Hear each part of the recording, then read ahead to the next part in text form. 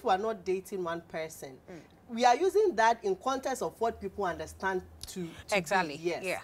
Because if you are dating somebody, most people sleep with them, right? They are having sexual intercourse with A, then sexual intercourse with B.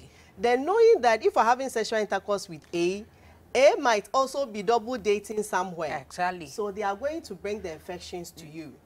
You understand? So you are not in a committed relationship. You are not in an open relationship, and you are not in a committed relationship. It's like Adanko Dadadre. We are kind of lying to ourselves, right? So you realize that the sexual STIs, it's very high. You might not know where you are getting it from because you can't even ask your partner because you know you're also doing something.